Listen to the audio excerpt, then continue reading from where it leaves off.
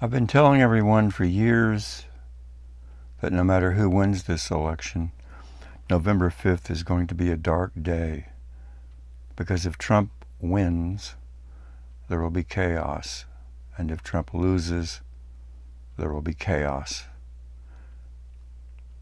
Because if he loses, he'll say once again that the election is rigged and call his minions for an insurrection. And his new panic over the popularity of the Democratic ticket means he's already setting the stage for an insurrection. Political commentator Charlie Sykes was on MSNBC yesterday. That was August 12th. And here's what he said. It is sad, and we can make fun of it. It is alarming, but it's also profoundly dangerous what is going on, because you look at that insane tweet, and it's not just that he's going down this rabbit hole of fever swamp conspiracy theories. He's using this as a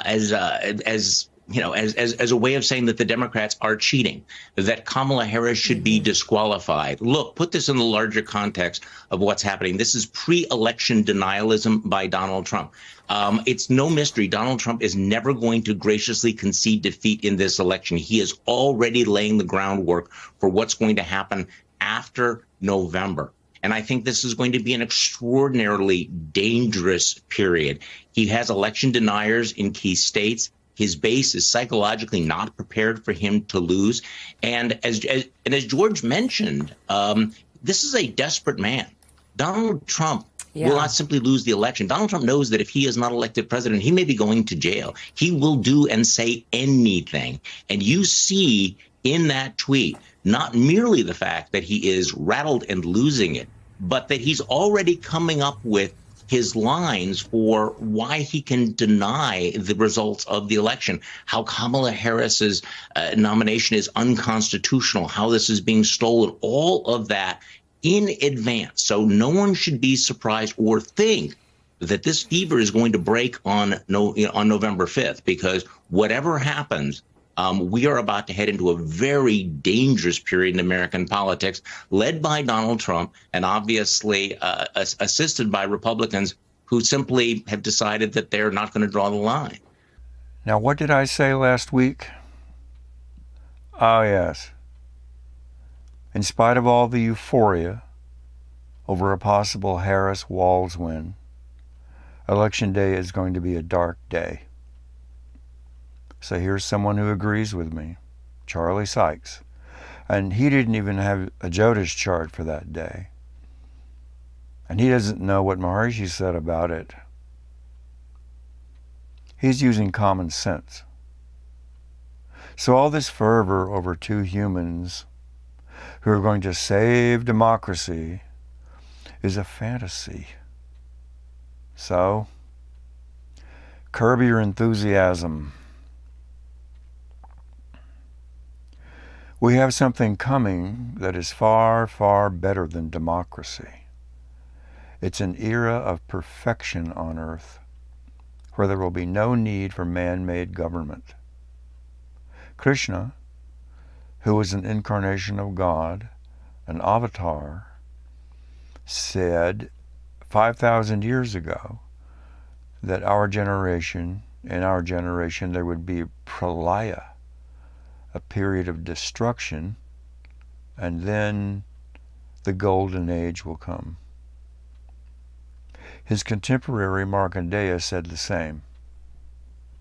His Holiness Maharishi Mahesh Yogi in our time was more precise. He said the golden age comes 2024 to 2025, and that it will be preceded by mass destruction.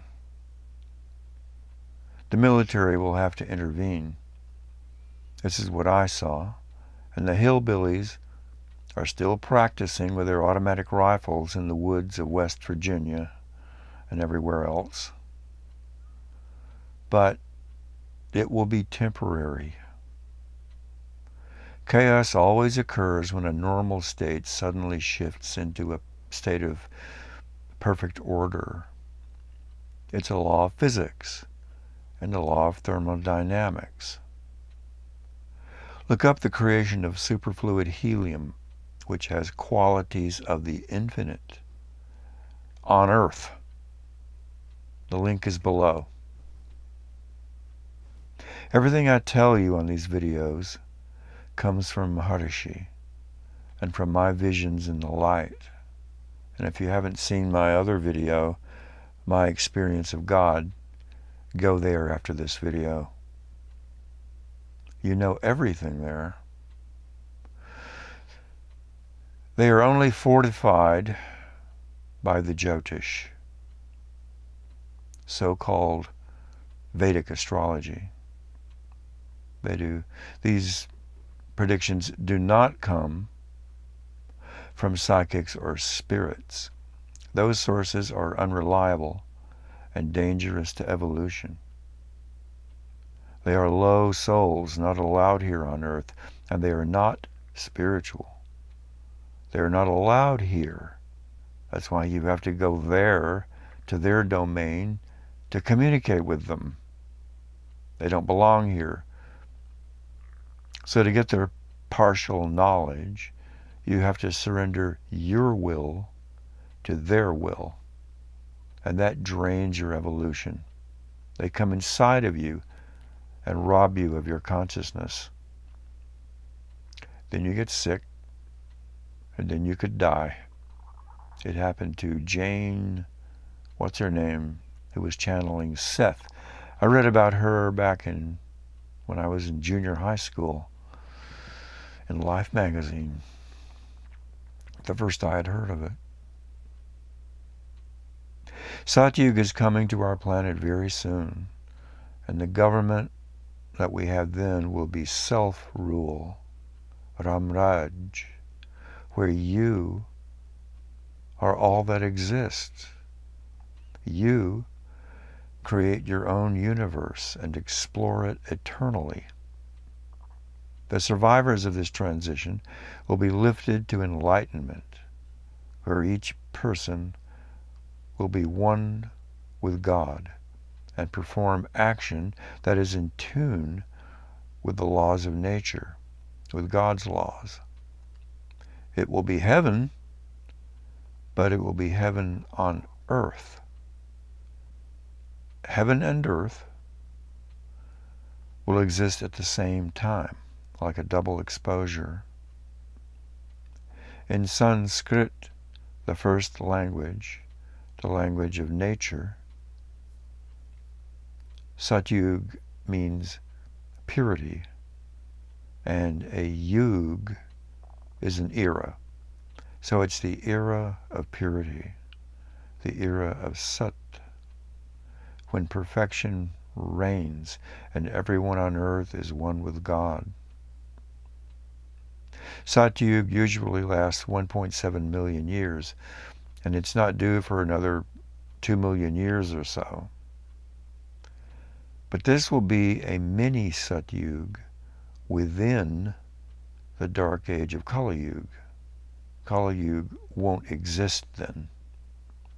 What is coming will last 10,000 years, with the possibility that we could extend it to the full era of 1.7 million years, and even extend it to be eternal.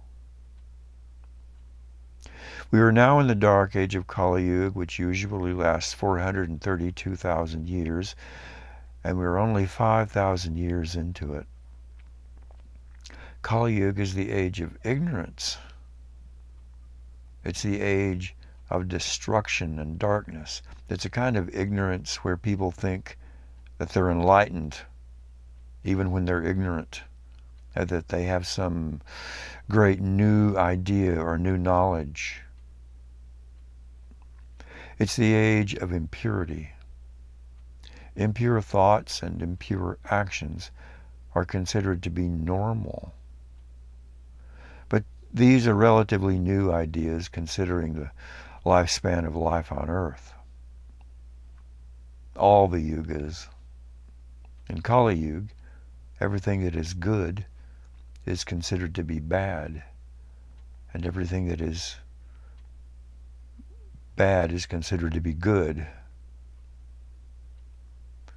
This is where new and modern ideas come from, which have nothing to do with the ancient age of absolute purity.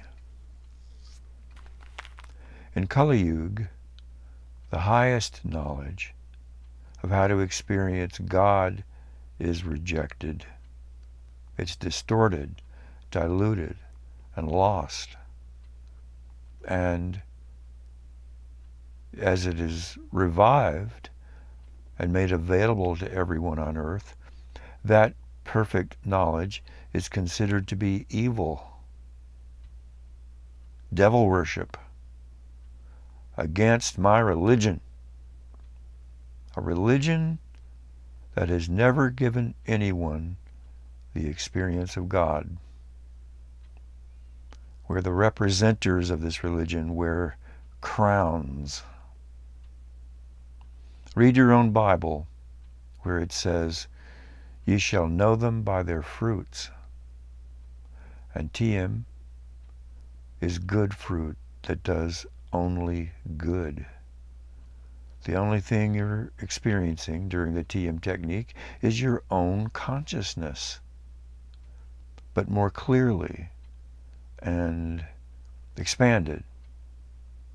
And then later, as you make progress, you'll not only believe in God, you'll start to appreciate your religion more. You'll start to have glimpses of God, and then more frequently, and then 24 hours a day, and eternally. That is coming for all who survive this coming destruction.